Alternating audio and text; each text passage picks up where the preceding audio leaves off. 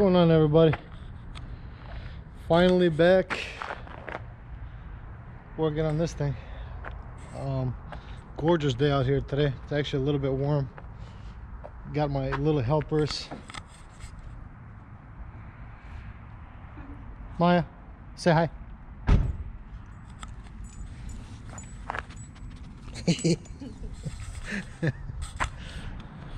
It's actually a little bit weird that she's not, you know, like timid of the actual the GoPro, because when she was just a small pup, my wife decided to put her up somewhere to take a photo of her and scared the living daylights out of her as far as cell phones are concerned. So if you pull a cell phone out in front of that dog, she's gonna bolt. All that shit just for an Instagram post, you know. Gotta keep her Instagram alive. Right. Follow her at Maya the Fried Chicken. Don't do that.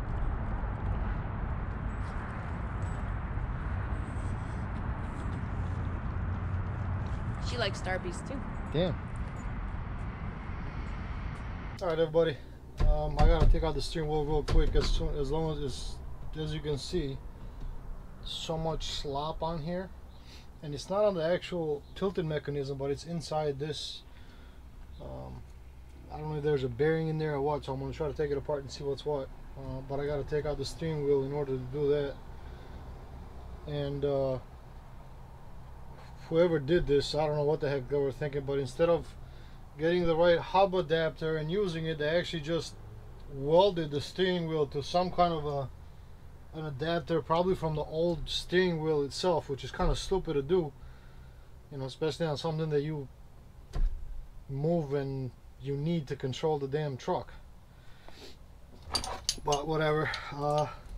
Because they're welded where the screw would go for the steering wheel puller, I'm just using like a 3-finger extractor or puller or whatever you want to call it.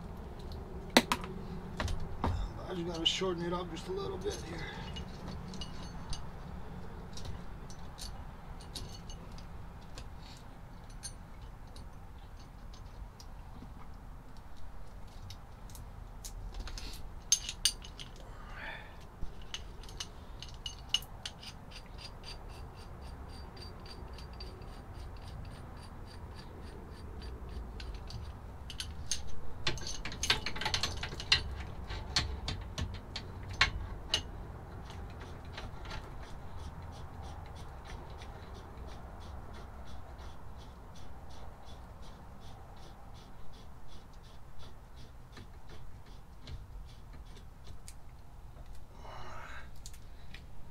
That catches it enough there.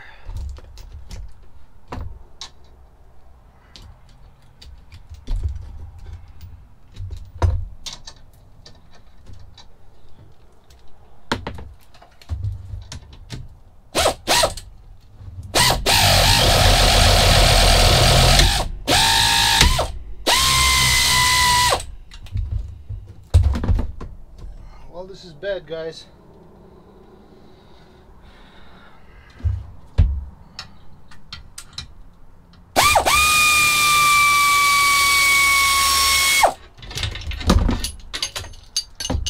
Maybe that's why they ended up doing that, is because they couldn't take this out, but the weld actually broke off, and that did not come out at all. So this thing's garbage, which I was planning on changing anyway. But now it just messes with me even more trying to take this thing out. And a lot of it, what it could have been, is because they probably welded this in place. If they couldn't get this thing out, I mean, they should have just drilled here and just put the screws in. But most likely what happened is they welded it in place, and it heated this thing enough to where when it got cold and it shrank, it's probably in there so tight that I hope I'm able to take that off, you know. Because if not, then I gotta change it. I mean, I may have to change the column anyway, depending on what's bad here and why the play, but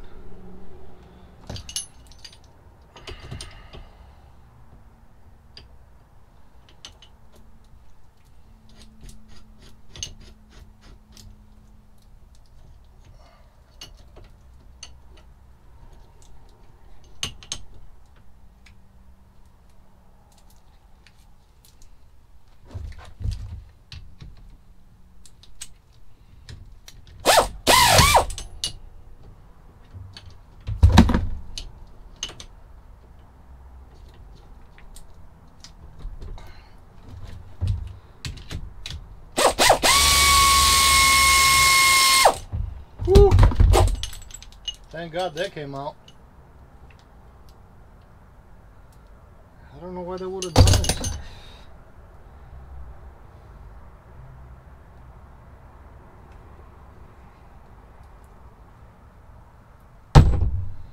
I hate half-assing shit.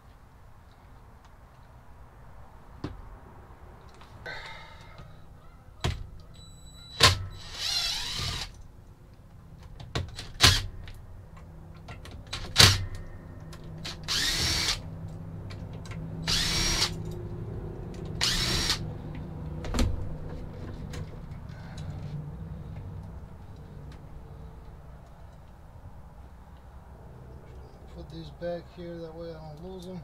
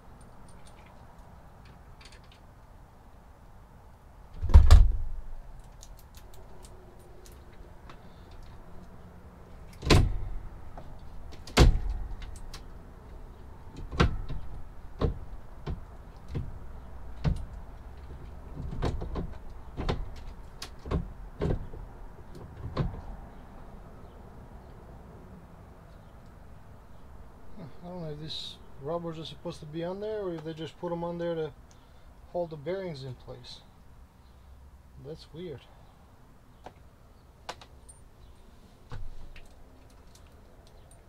It's really weird.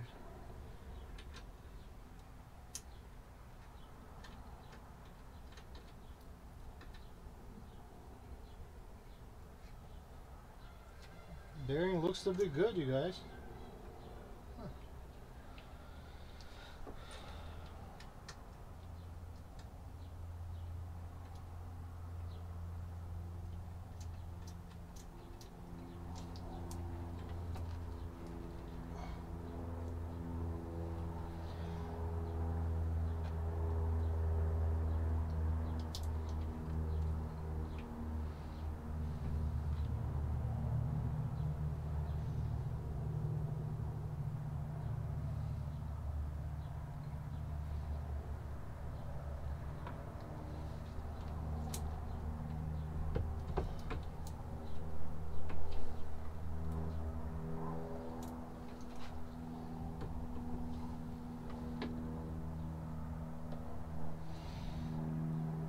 Yeah, it looks like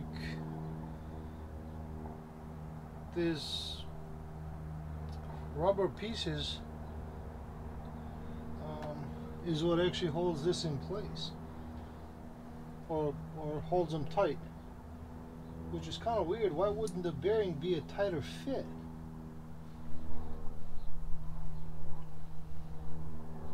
Wouldn't it just be easier?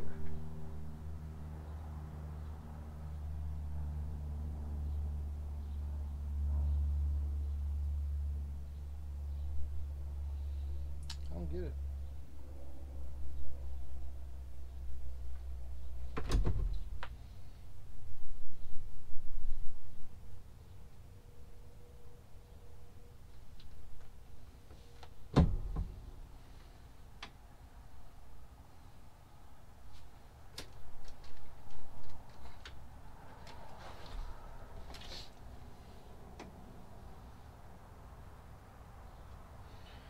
Well, so I don't lose anything and nothing gets damaged. What I'm gonna do is just put this thing back and leave those rubber bands out. I'm gonna call the dealership and see if I can order those separately, which I doubt, knowing Kenworth probably gonna want you to get a whole new steering column, which that thing ain't cheap. Yeah, the bearing looked good, guys. It doesn't seem like there's any play on it whatsoever. So yeah, I'm just gonna call them up and see if I can get a replacement, these two replacement pieces, and put them back. If not, what I may do is, if I can find a big enough heat shrink wrap, I'll just put it on there, hit it real quick, just a little bit with just a heat gun, shrink it to that, and then just cut it and see if that does the trick, which would be the same thing as that, and it'll give enough to actually hold it in place, and I can just do that double if I need to. But yeah, these bearings, yeah, bearings seem good. Alright, so let me put this thing back here.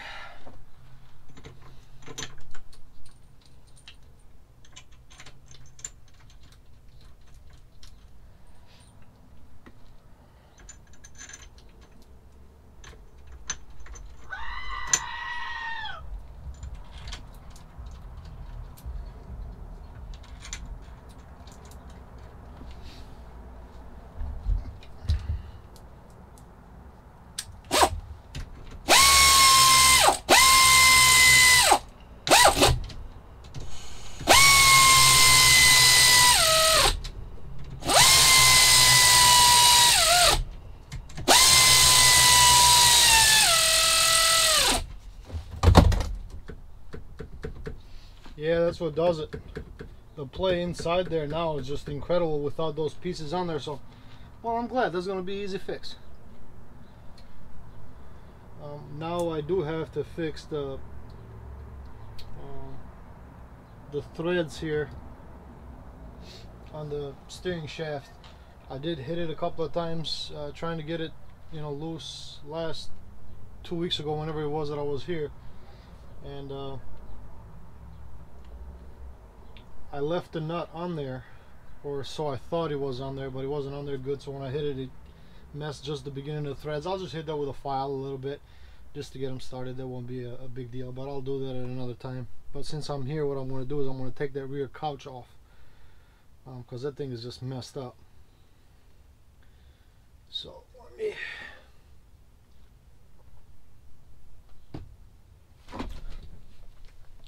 try to show you guys what needs to be done here. So this is like a sort of like a flip down couch, and it opens into a bed. Problem is, on this side the bracket is completely missing. So I don't know if that, you know, point that it was grabbing onto the frame there was the issue, or what the issue was, but you know, it's definitely not going to stay like that. So what I'm going to do is I'm actually just going to take this completely off, and I'll just build a bed under here. I'll just get some, whether it be plywood or PVC board. I might just do it on a PVC board and have it come all the way out here, make some legs for it. Or what I may do even still is I am going to put some kind of a sound system on here, as far as maybe a subwoofer or two. So what I may do is I may just see if there's enough room up under there to do maybe like a single shallow 12, and I'll put that under and kind of facing this way, and see if that works out pretty good. And then these little two compartments here, I'll leave them for, like, I don't know, as maybe like a little storage place, like maybe like an extra pair of shoes that I can leave on there or whatever. So let's see what size these are. Yep, 13 mil. So the only thing that holds this in place is, try to get the camera in there, It's just those two nuts right up there, and they should have been the same on both sides, but because that other side the bracket is missing, so I'll take this out and I'll show you guys real quick what it looks like up underneath there.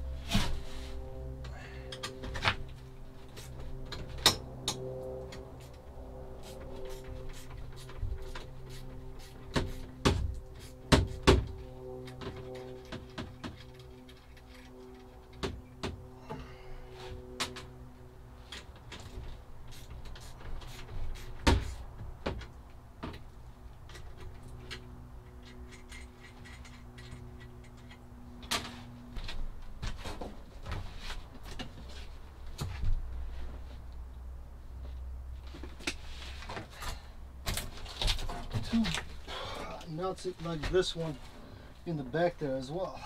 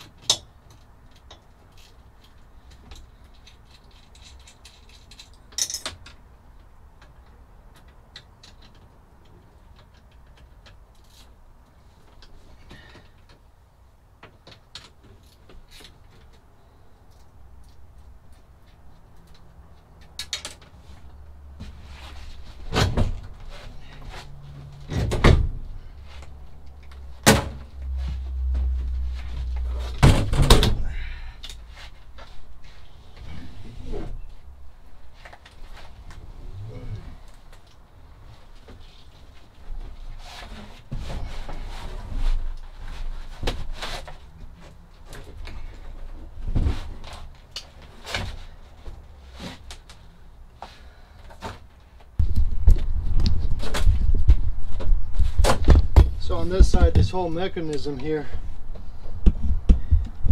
which allows you to move that bed from a bed to a couch, is completely gone on this side.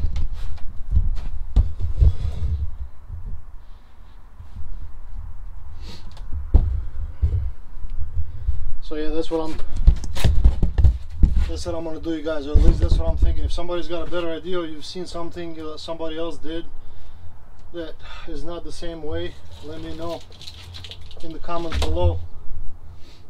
Yeah, so what I'm going to do is I'll flip these brackets the other way, the way they're not there, or I'm not going to be a team driver really, so I don't really need them. That's just if somebody's sleeping and the truck is moving, so I'll just probably take them out, and what I'll do is I'll cut a piece of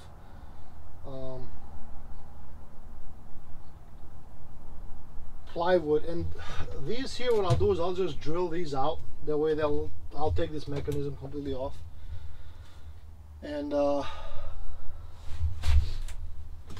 these seat belts,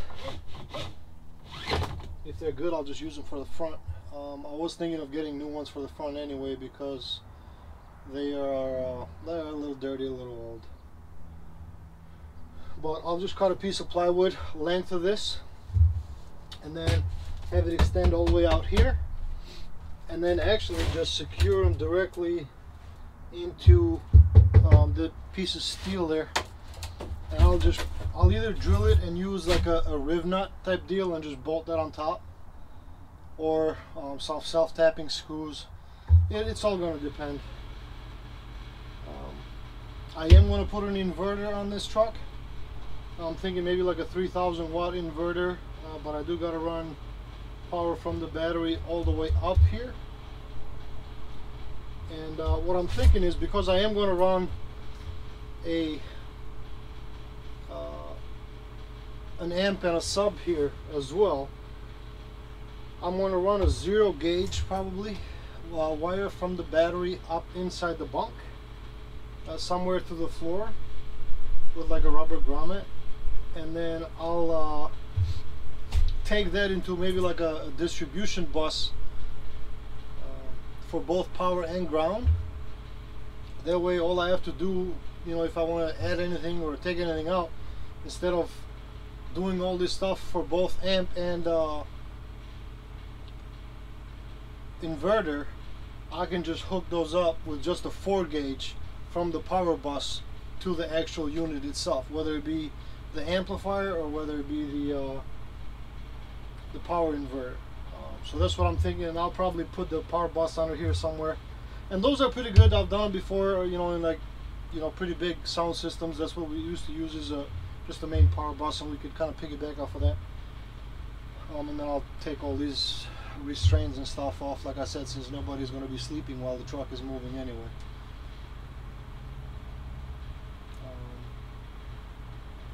And since I'm going to be doing that anyway, what I'll probably end up doing is I'll take these out here and I'll just build, I'll just make them out of the PVC board that I'm going to be putting for the floor. That way it's all, you know, nice and uniform, and it all kind of looks the same, and I'll just paint it or wrap it or do whatever I'm going to do to the rest of the truck today as well. And obviously now it makes it a lot easier to get in here and start cleaning, and then kind of go from there. But yeah, this thing is kind of, it's kind of filthy. I think what I'm going to end up doing to this one as well is I'm just going to take it apart, clean it real well, and especially where the blower motor is, give it a really good, you know, air blowing and stuff, and hook up the vacuum to maybe the discharges, just to help that along and just kind of clean all that stuff out. I don't want to be, you know, breathing dust if I don't have to. You know, who knows how long it's been since that's been cleaned, or if it's ever been cleaned.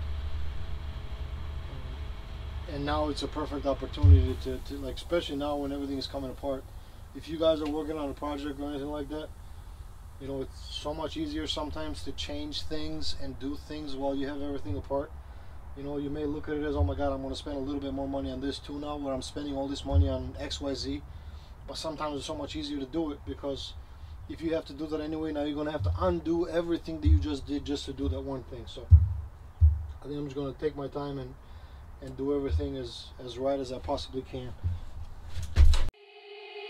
They said, don't fall, don't forget all the things you've been taught, you've been told. Don't blink, don't run, don't turn left or turn right or look straight at the sun. My mind's going in circles, I'm trying to fight it, getting these voices inside to stay quiet. Gone to the place where all this began, just start again.